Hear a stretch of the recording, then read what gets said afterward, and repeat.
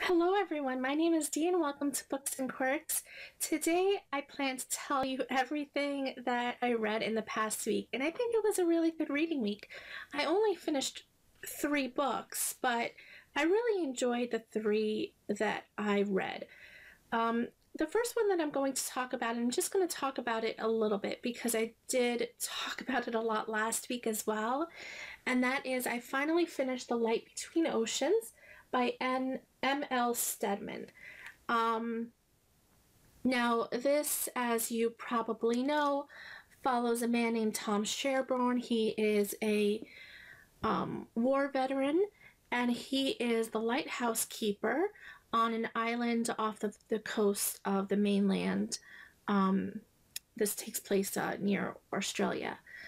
And he falls in love and marries a girl named Isabel. And through some events, Isabel is unable to, carry a baby to term healthy. I guess that's the best. I don't know how to describe it. And, they're kind of, they've gone through a lot of hardships, as you can probably imagine, until one day a boat sort of crashes onto their little island where they tend to the lighthouse. And there are 2 bodies on board, a man who is unfortunately deceased and a baby.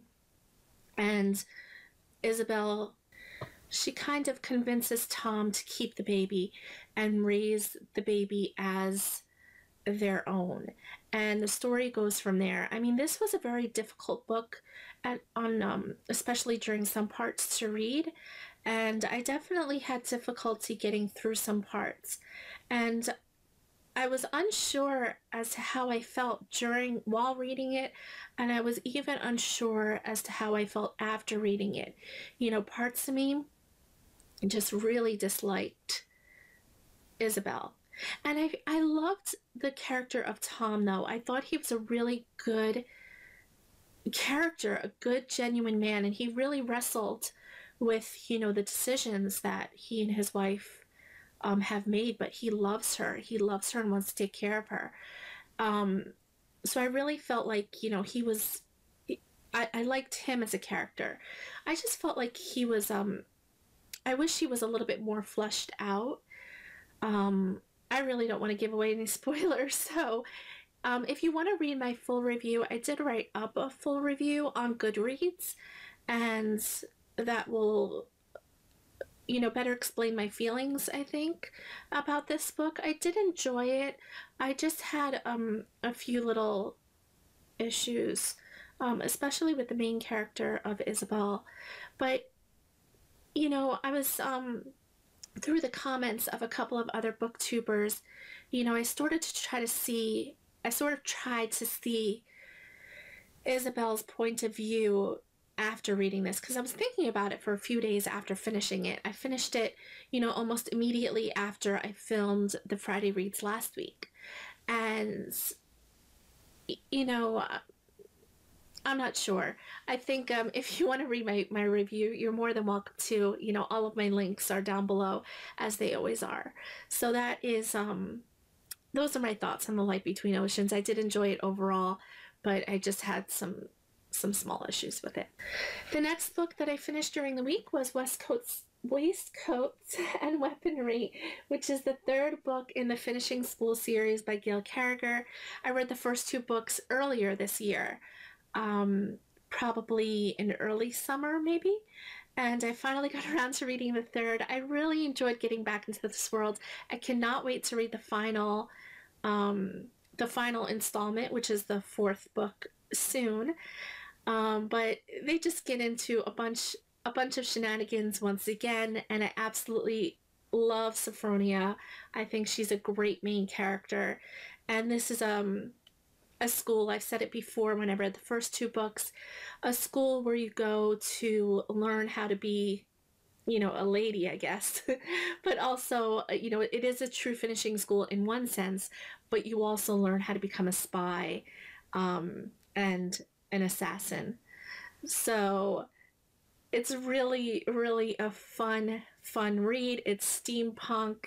It takes place in pre-Victorian times, early 19th century, and there are, paranormal creatures, um, werewolves and vampires and all of that. So it's really just a fun read for me.